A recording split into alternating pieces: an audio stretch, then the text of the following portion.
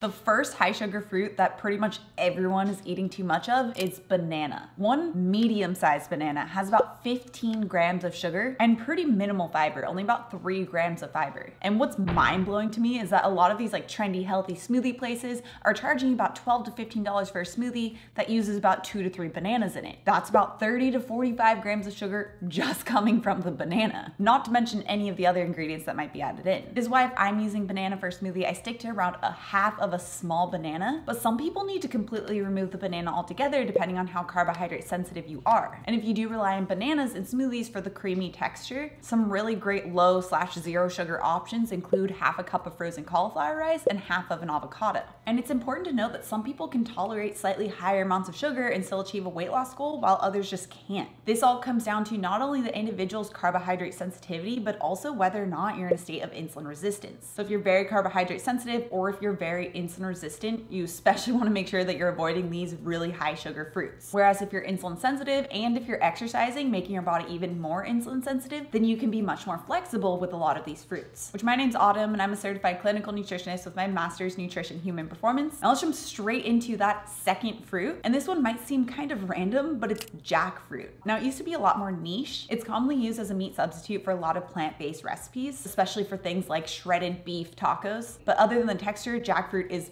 completely different. Just 1 cup of jackfruit has about 32 grams of sugar, not to mention only 2 to 3 grams worth of fiber, which means you're getting a really big quick release of that sugar into the body. That's equivalent to a Starbucks vanilla latte. So if you are plant-based and you're using jackfruit as a meat alternative, look into very low sugar alternatives instead, especially like fermented soy products like tempeh. That usually is a safer route versus the non-fermented options like tofu. The third high sugar fruit that you're definitely having too much of is mango. Especially now that we're coming into spring and almost summer, mango and like tropical types of foods are starting to become really appetizing now that it is starting to get warmer. But just like jackfruit, mango is also really high in sugar. Just 1 cup has about 31 grams of sugar, and most of that is coming from fructose, which higher levels of fructose does cause something called de novo lipogenesis, or new fat creation within the body. And to make matters worse is that this fruit is often eaten dried. So it's a lot easier to consume even more of the sugar than you think that you're getting. 1 cup of dried unsweetened mango has about 74 grams of sugar. And although there might be some antioxidant benefits that go along with mango, this is not going to counter the really big impact that that massive amount of sugar will have on the body. You're much better off choosing berries that are going to have that pack of antioxidants while also being very low in sugar. Okay, the fourth one are dates. Now you're going to see this all the time in zero sugar containing food products, especially protein bars, because since it is a whole food product, it doesn't necessarily have to be listed as an added sugar, even though it's packed with sugar. Just 3 medjool dates, which really isn't that many dates, has about 48 grams of sugar. A king-size Snickers bar